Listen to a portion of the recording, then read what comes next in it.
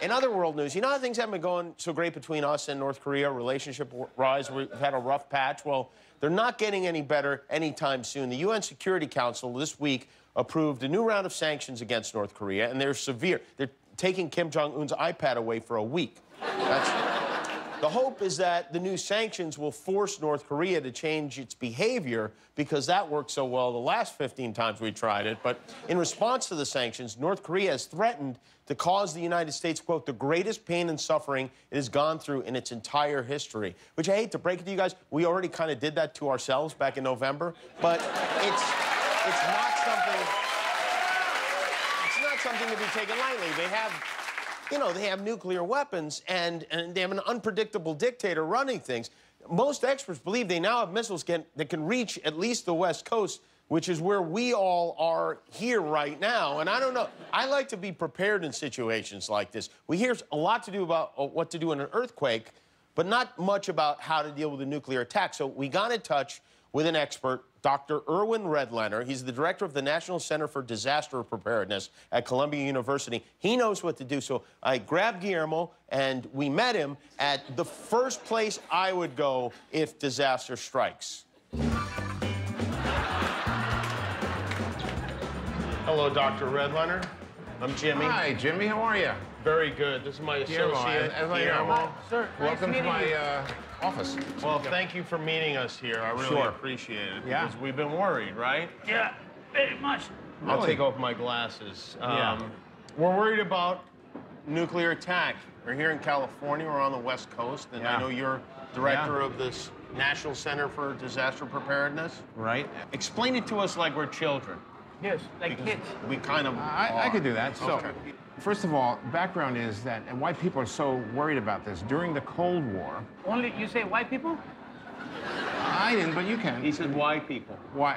I thought you said white people also. You did? But white people are worried about that. I mean, all people I think are all worried people about are it. worried about it. Yeah. It used to be that people were worried during those years that the United States and the Soviet Union, both having tens of thousands of nuclear weapons, would start a war in minutes that could basically wipe out, everybody on the planet.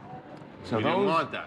No, no one wants that. Who would want that? If North Korea, for instance, were to launch nuclear missiles, like, how soon would they get there? Like, if we ordered chicken wings right now, would the chicken wings get here first, or would the missiles get here first? I don't know how's the service here. I don't know, but yeah. I think it's easy to order a shot of tequila because it doesn't take too long. You're right. You're right. But that's not. You're missing the point, Guillermo. So let's say North Korea launches missiles. Is it possible that we wouldn't know it was coming? Well, now we're on high alert, and we would know it's coming. The question is, would we be able to stop it from actually hitting us? Presumably, we have the technology that might make that possible. Hopefully, that would be the case. But nothing ever works. I try to order pay-per-view, and I can't What do happened? it. Yeah, I fail. And so I'm worried that we have the same deal going with our technology. And how do we know that we've been attacked? Are we going to see smoke or something? So if you become aware of the fact that there's been a nuclear detonation, how would you know that? A gigantic flash of light, like 1,000 times more powerful than the sun. You have about a few seconds, then you hear this tremendous explosion and a force of wind that would be like, 1,000, Hurricane Harveys. It would just be enormous. But the farther you are away from the detonation, the more chance you have of actually surviving if you know a few simple rules about it. I'm going to write these down. Write them down. Here's the big rule.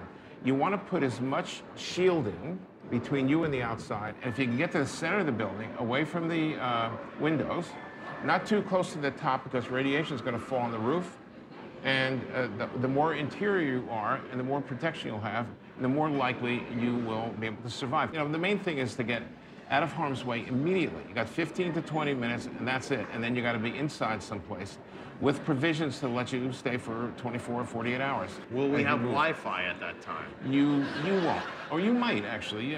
Well, what's the point of being alive if we don't have Wi-Fi, really? I mean, you might as well it's a point. go up on the roof. It's a point. You might as well just take it, As long as I have tequila, I don't care about the Wi-Fi. Okay, all right. Los Angeles, for example, since we're here, if a nuclear bomb or a briefcase explodes here, take us through that. Well, I just happen to have with me my wallet-sized map. You carry this around? I do. I always just to bum people out? You never know when people are going to ask a question like that. Okay. So you'd have ground zero here, and within a half a mile of the actual detonation, there would be no life left, and every building would be destroyed, everybody would be gone. But this is very tight in there, so if you're up here, if you're 3, 4, 5 miles from ground zero, you are going to be alive, most likely. That surprises me. I'm really surprised by how small the area is. The problem is going to be if you're here and your wife is working down here, right? Your kids are going to school over here. It's a nightmare. Yeah. Because most of us would want to go get our loved ones. It's going to be a nightmare. You're wearing an aluminum foil hat. Oh, yeah, but this is for safety. Yeah. You know. But the Dodgers are going to be okay, it looks like. It depends on who they're playing.